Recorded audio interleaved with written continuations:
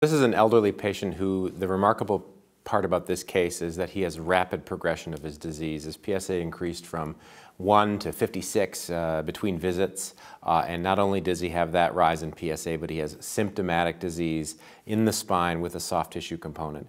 So there are a couple of issues to take into consideration.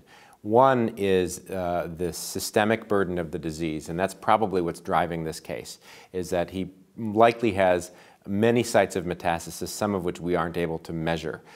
But he also has a focal area of disease that's causing him pain.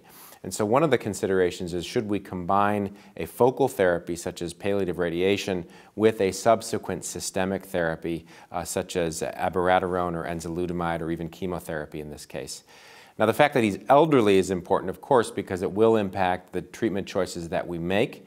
His comorbid illnesses may be an issue in terms of our likelihood of selecting treatment, as well as his overall just general function. Is he taking care of himself, living alone? Is he active? Is he inactive? Many of those sort of general lifestyle considerations are important at this point.